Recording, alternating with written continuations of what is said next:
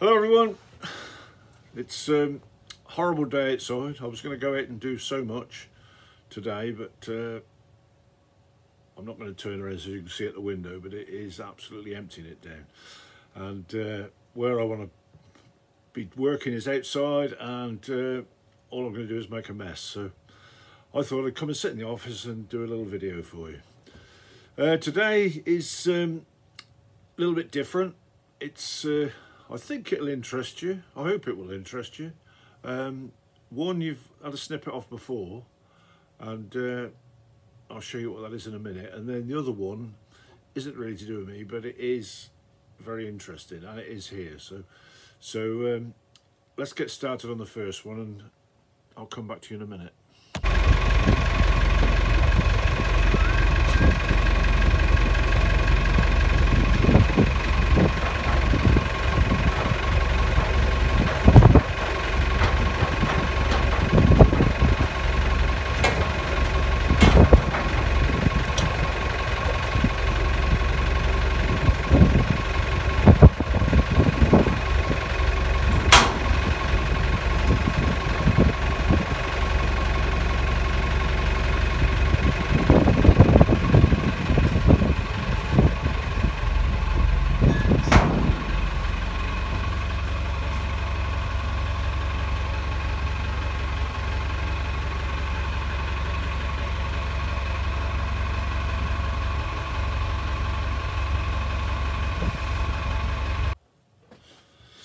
So there we are. It's a 1964 Series 2A Land Rover.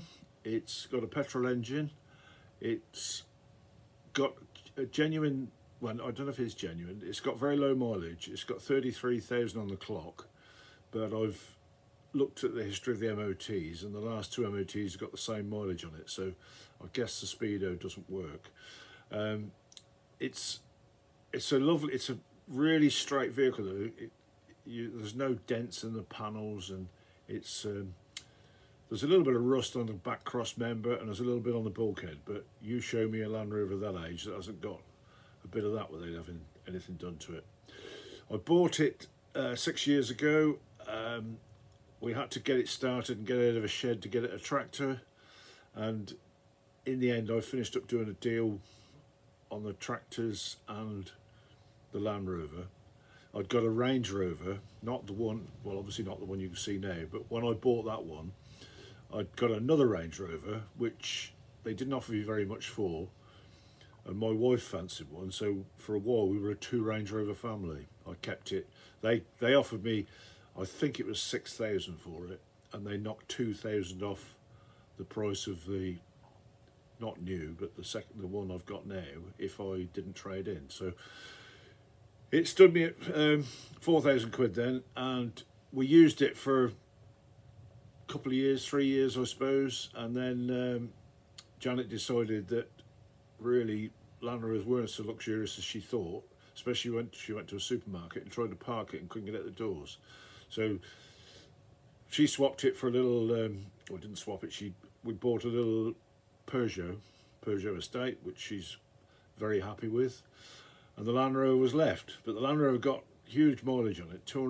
I think it was 240,000 I'd run it to, and it really wasn't very saleable, and I didn't know what price to put on it.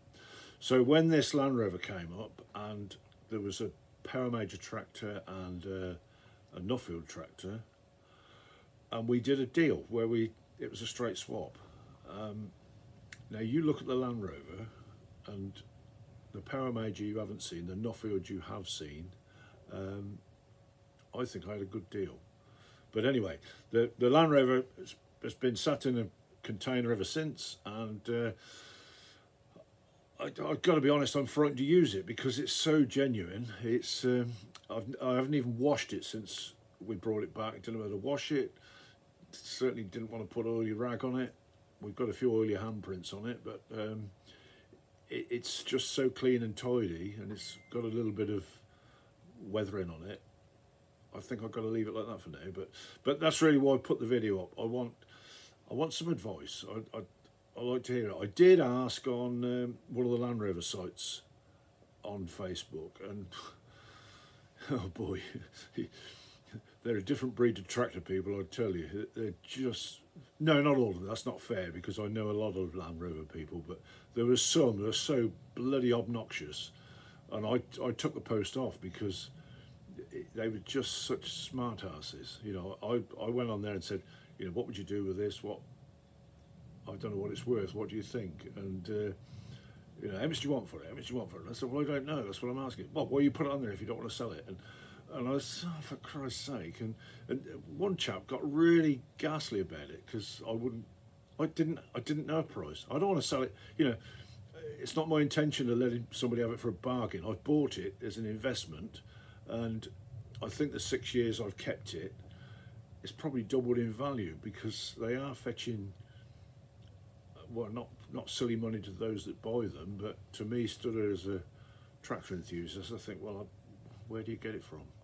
So, you know, I've had Land Rovers around here for donkey's years. We used to run 3 long wheelbase ones, and there was always one broken down. You know, it was when we were giving them a hard life. We were a fencing contractor then, and we were towing trailers, and then we were building sheds, so we were really making them do what they're supposed to do, but it was just one thing after another, and I wasn't sorry to see them go.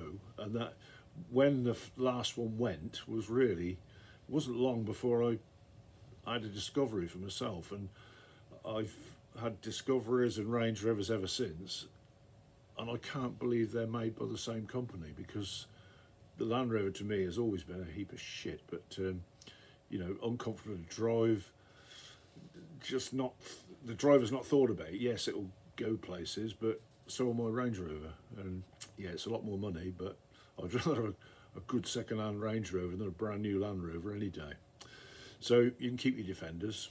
I think the new one's all right, mind. I've had a look at that, and that's good, but long way at my price range, so you needn't bother watching this space for that. Anyway, show you a few more pictures of the Land Rover, and then we'll show it go in and see what you think. And you know, I'd value your opinion.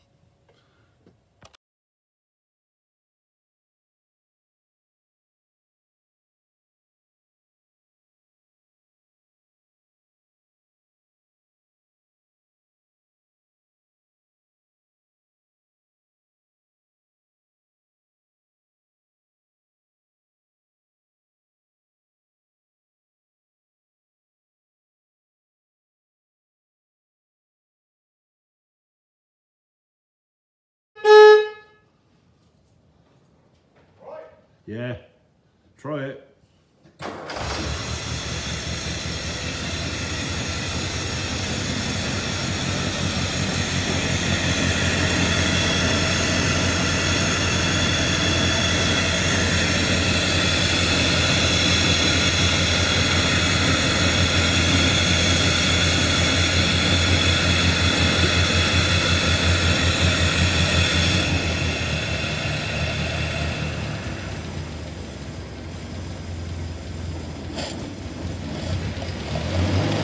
Put this air pipe on it.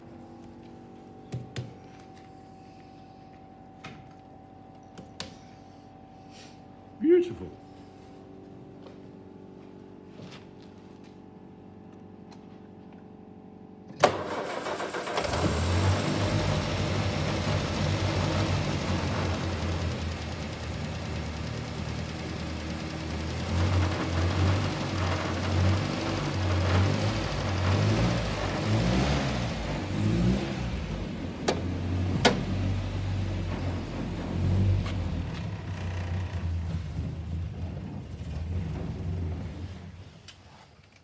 Still cold, isn't it?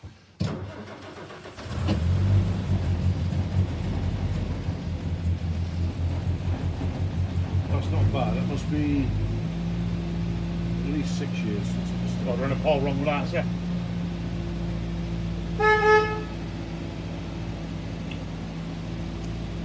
Does it need to work? I don't know. That sounds lovely. Yeah. It's grand, isn't it? What's wrong with that?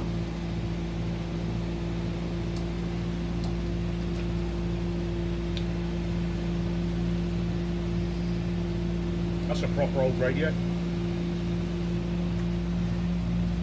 we've got one. Switch on. Okay. Isn't that lovely? That sweepers are like that. Switch it on, you might get Terry Wogan. Yeah, hopefully. Hopefully not. Nothing wrong with Terry. On one of his old geezers now. Oh, you rascal. Look at that, even got coat on. New old coats on.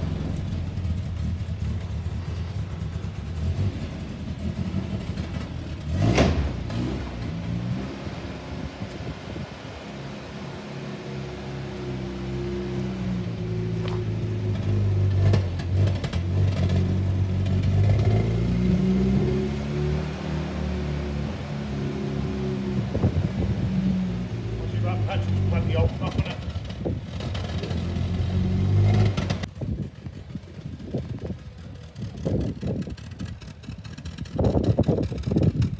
What a choke there, Ian boy.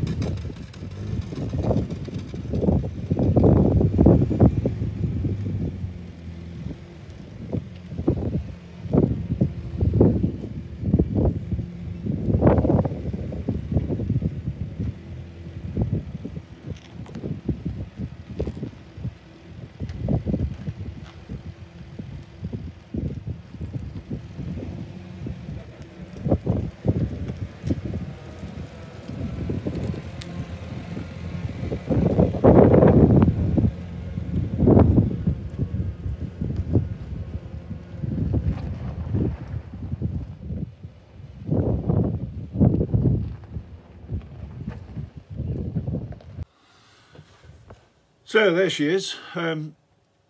It really does run nicely, and yeah, it's going to want a bit of fettling because it hasn't run.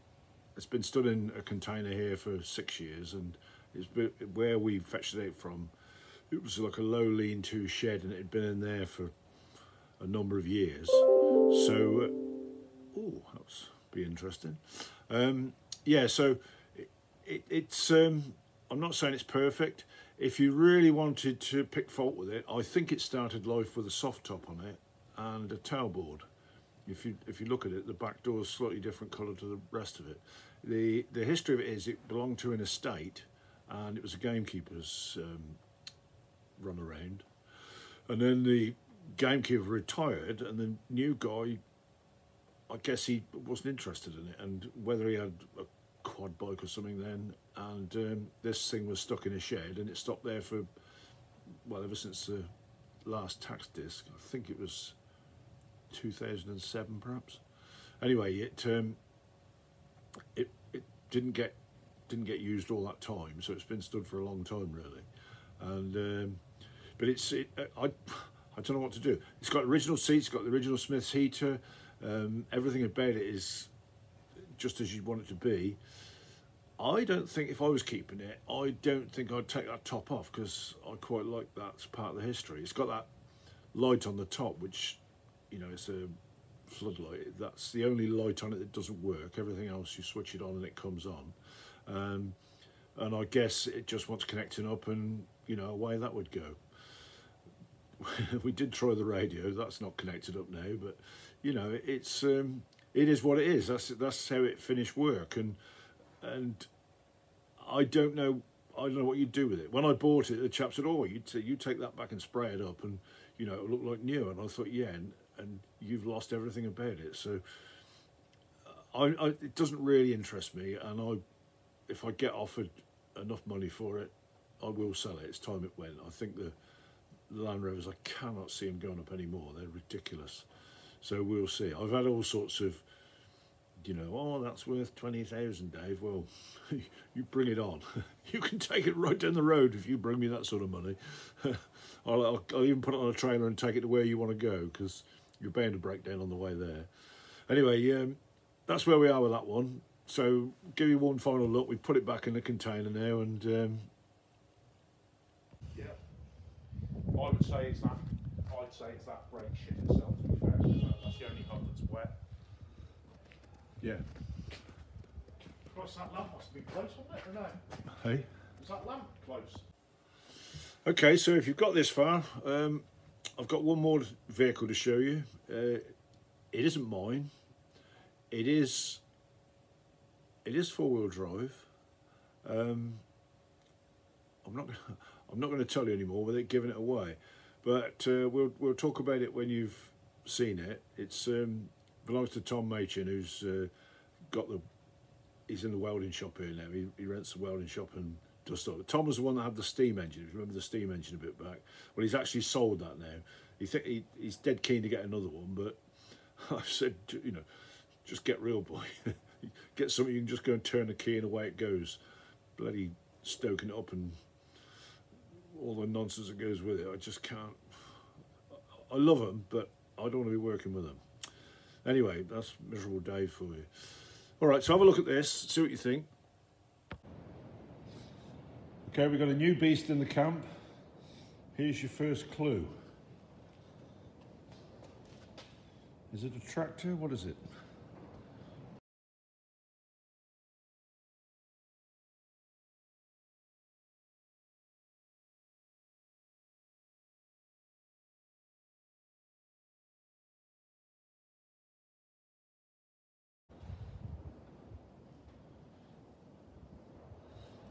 What about that? It's not mine, but it's living there for a bit.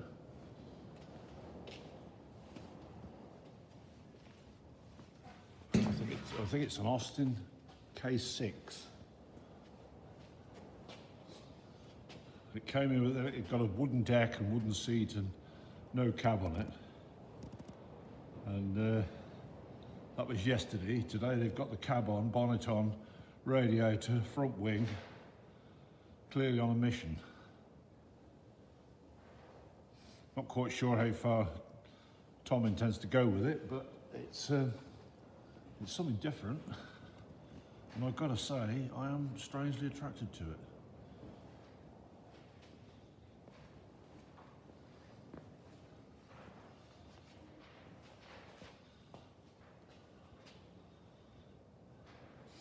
I think I don't know what weight it is, but if they had a flatbed put on it and a beaver tail on the back, which I think it'd probably take, you'd get two vintage tractors on it. But what a thing to turn up at a show with. Anyway, watch this space. There, so what do you think of that then? It's I love it really. I was very silly a few years ago, and I was offered, I had the chance to buy, it was a county version of a Ford Thames 4D, and it was a six-wheeler, same as that, but it had the county conversion on it, which had been great. And it was a bit gutless because it was a 4D engine, and you know, it wasn't going to go away. If it had a 60 in it, it'd been a different tool, but the 4D, if you put a couple of tractors on that, it was long enough for two tractors, got a beaver tail and everything, and I could have bought it for 4,000 quid. And I've kicked myself for so many times since, because that really would have been a dream. You know, I could have written up, put Dave's Tractors on the side, and you know, if I could have gone to a rally with a lorry and two tractors, it might have made it worthwhile, you know, but maybe not. But it'd be good on a road run. I think, you know, you'd been sat in the dry and you could go slow enough with it because you didn't have to speed. But anyway, and I think this would be the same. Whether you would keep that Austin six-cylinder engine in, I don't know. I got a feeling it's the same engine that they put in the Massey Harris combines. But you know, so in theory you could run on paraffin. It wouldn't be legal, but I don't know how economical it would be. But it's one of these things, you know, if you're doing it for a hobby, what does it matter? So so that's the truck. Tom's gonna film it, the progress of what he does to it, and so we'll see how it turns out. He doesn't intend keeping it. He's still adamant he wants this steam engine, so it'll be up for sale, but I don't think it'll be there for £4 grand, that's for certain. So we'll see. So that's me done really, but because this is Dave's Tractors, I have got another guest here this week, and I've done a little film of that. This is a newer classic. and it's not one that I've got in my collection, but I love it. It belongs to my mate Paul that was at the tractor show with me, and it actually belongs to his son. So it's Matthew Bennett's tractor, and we've got it because there's a little fault with the picker pitch, and we're doing some work on that. So I'll just give you a little, just listen to the sound. It's the sound I love.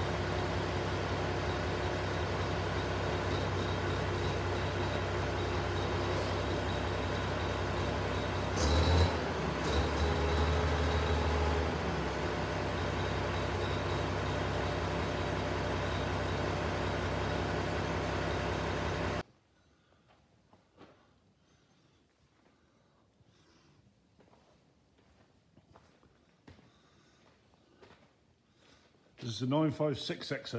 I think it's 1982 or 83, the year of it. So it's 40 years old. It's a cracking tractor.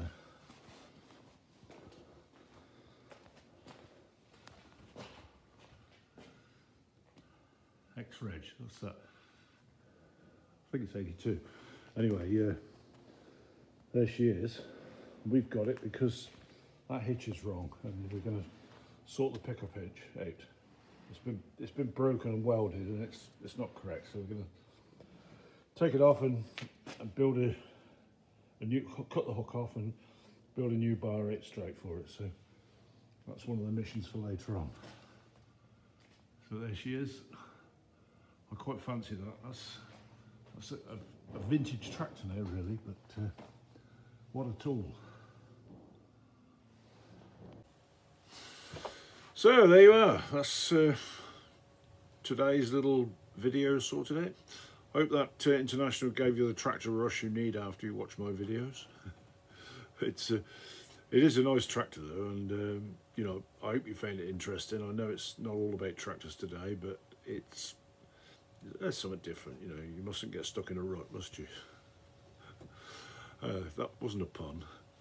Right, it's looking at the window here, it looks like it's stopped raining, so that's a lovely time to finish, isn't it? So I'll download this now and hopefully enjoy it, and I'll see you shortly. Cheers, bye.